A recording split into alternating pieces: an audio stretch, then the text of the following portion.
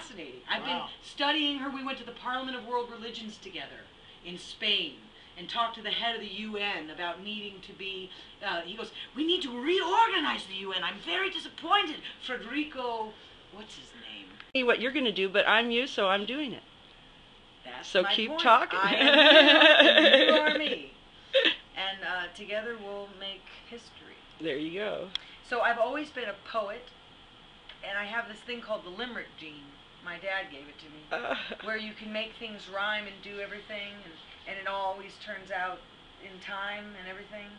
Yeah. And so I learned how to do that as a method of survival. I'm not saying that hey, I had to survive some cruel shit because I was a... All right, go. Keep on trucking. So, bottom line was my father was extraordinary, my mother was extraordinary. They had 4 kids in 5 years, but they both had master's degrees before they had the kids. They were both from Berkeley, they were both scholars.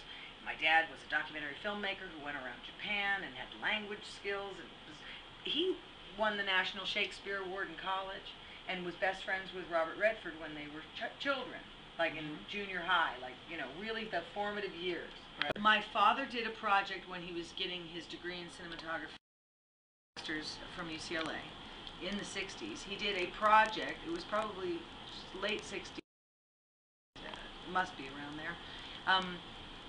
It was called A Time to Move, and it was a study on how the kids were, and then when he put them through a series of movement therapy, their personalities changed. Fascinating. And then he also studied with Ida Rolf. He was one of the first Rolfers, and I don't know if you know about that kind of deep wildness, but he was part of the first team of Rolfers. And Okay. He said,